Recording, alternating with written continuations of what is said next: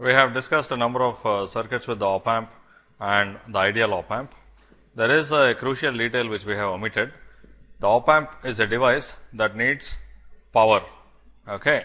It has to be powered by some voltage source for it to operate. Okay. So, that aspect we have completely omitted. In this lesson, we will take a basic look at it.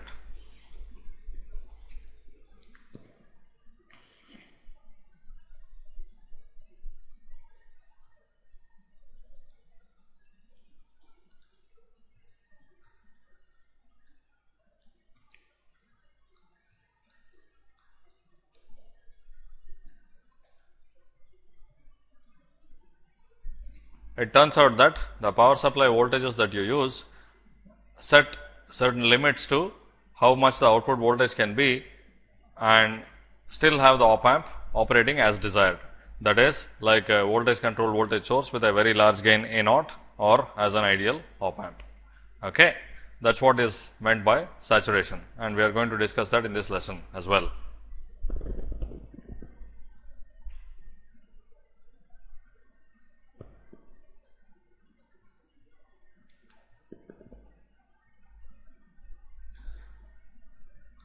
So far, I have been using this symbol for the op-amp with 3 terminals, non-inverting terminal, inverting terminal and the output. Now, this it turns out is incomplete and we need 2 more terminals to which we can attach the power supply. Okay. So, typically this is labeled V plus and this is labeled V minus. Okay. And you connect some power supplies to it. And a typical scenario is to use 2 separate voltages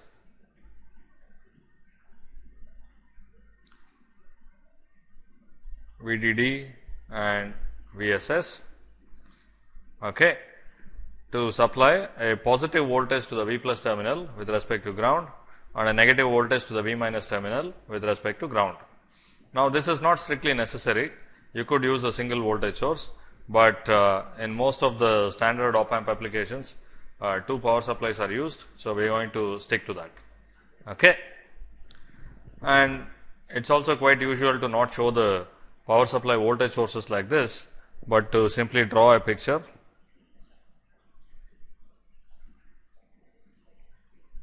of this sort. Okay. So, this is the V plus terminal, that is the V minus terminal, and it simply indicated here that it is VDD and VSS. This means that there is a voltage source of value VDD connected between this terminal and ground, and this means that there is a voltage source of value minus VSS connected between this terminal and ground. This should be minus VSS. Okay. So, now what is the effect of this on our amplifier or any circuit we build? It turns out that the output voltage V naught of the op-amp can swing between VDD and VSS. Okay. In fact, it cannot go all the way up to VDD or all the way down to VSS. Typically, the allowable range for V naught is somewhere between VDD and VSS. Okay. So, let me take some typical values from old general purpose op-amps. VDD could be 12 volts and minus VSS could be minus 12 volts. Okay. So, we have 12 volts and minus 12 volts. Okay. And the output could be swinging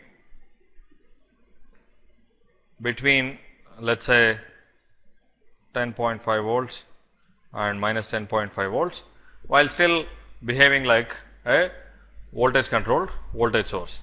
For the op-amp to behave like a voltage controlled voltage source, some limits have to be placed on the output voltage V naught, and that limit is set by the supply voltages which are connected to the op-amp. Okay. In reality, the limits on V naught will be a little less than the difference between the power supplies. Okay. That is, it cannot go all the way up to VDD, nor can it go all the way down to VSS. Now, in absence of any information about the details of the op-amp, frequently for solving problems, we think of the range of V naught as being this entire range between 12 volts and minus 12 volts, that is between VDD and minus VSS. Okay. So, this is the allowable range for V naught. Okay. Now, in addition to this, if I call the input voltages as V1 and V2, each of V1 and V2 has to be also limited to some range, and again in absence of any further details about the op amp, if we are not talking about a specific op amp, but we are solving problems in general, then we can think of V1 and V2 also being limited to the same range. Okay. So, this is the range for V1 and V2. Remember, when the op amp is placed in negative feedback, this V1 and V2 will be very close to each other.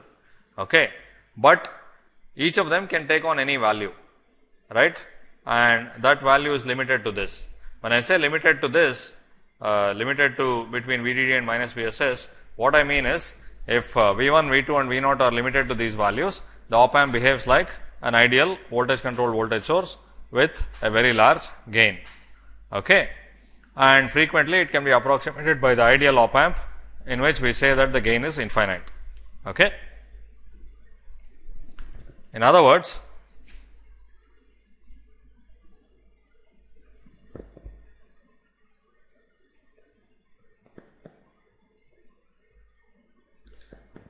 if I take an op amp with gain A naught and plot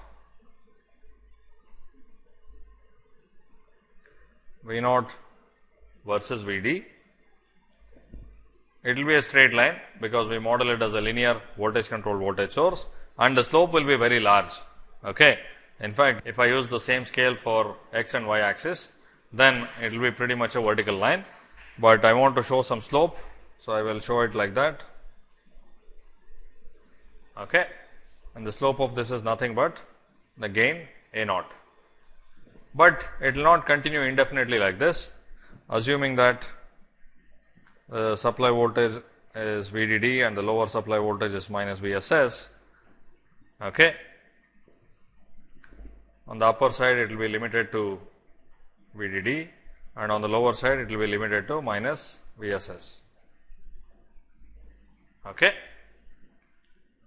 So, this is the characteristic of the op amp. Now, if we are talking about an ideal op amp, there are many cases in which we consider the slope here, the gain of the op amp, to be infinite, but still we want to judge the effect of having power supplies which are not infinitely large. Okay. So, I will show it like this with A naught equals infinity.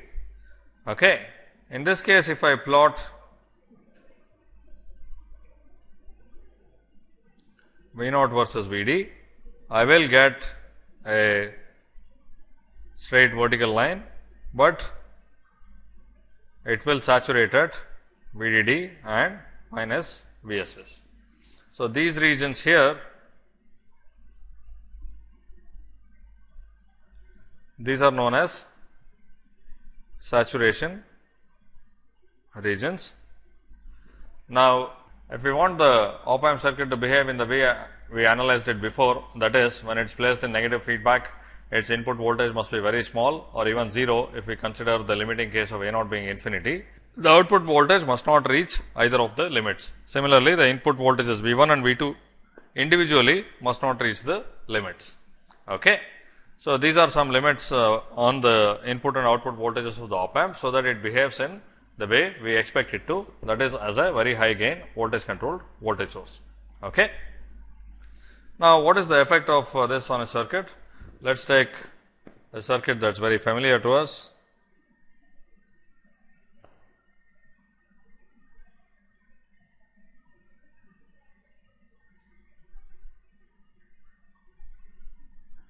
Let us say I have 9 kilo ohm and 1 kilo ohm. This is a non-inverting amplifier, and let us say I assume that the op amp is ideal, that is its gain is very large, tending to infinity. Now, I use supply voltages of 12 volts and minus 12 volts. Okay.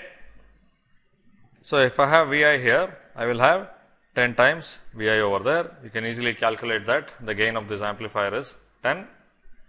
Now, as I said,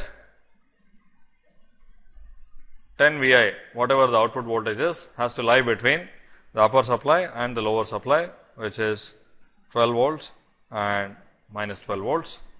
That means that for this amplifier to work as expected, for it to work like an amplifier of gain of 10, Vi has to be limited to 1.2 and minus 1.2 volts. Okay. Because if you exceed these limits, let us say you apply a Vi of 1.5 volts, from the gain of 10 that you expect for this amplifier, you would expect that the output would be 15 volts, but the output cannot be higher than this power supply. So, it will saturate at 12 volts. Okay. So, if the input voltage is between these limits, V naught will be 10 times Vi, and if Vi happens to be smaller than minus 1.2 volts, the output will saturate to the negative saturation level of minus 12 volts, and if Vi happens to be more than plus 1.2 volts, V naught will saturate to the positive saturation level, which is plus 12 volts. So, clearly in these cases it is not behaving like an amplifier at all. Okay. Also, let us say you apply a time varying signal.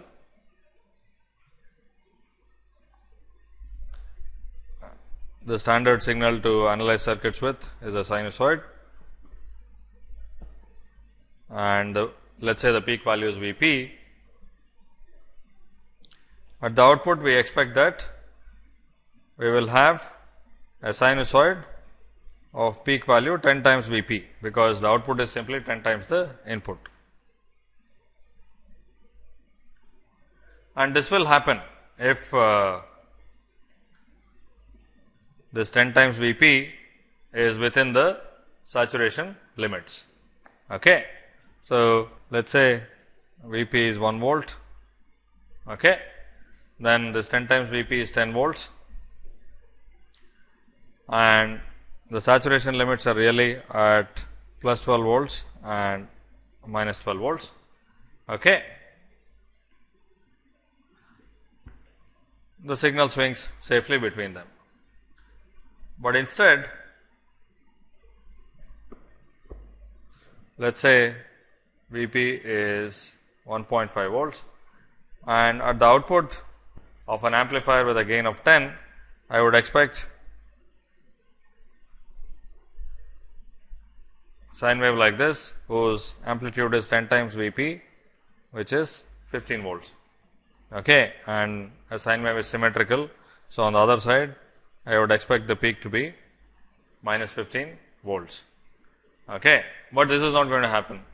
What will happen is that because the upper limit is 12 volts and the lower limit is minus 12 volts, the output will follow the expected one as long as it is within 12 volts and minus 12 volts, and it will saturate there.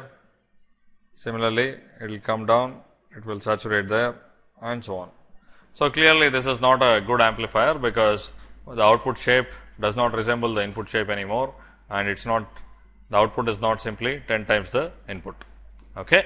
So, whenever you use an op-amp, you have to also make sure that all the voltage levels, the relevant voltage levels of the op-amp, the individual input voltages V1 and V2 and the output voltage V0 are within the specified limits.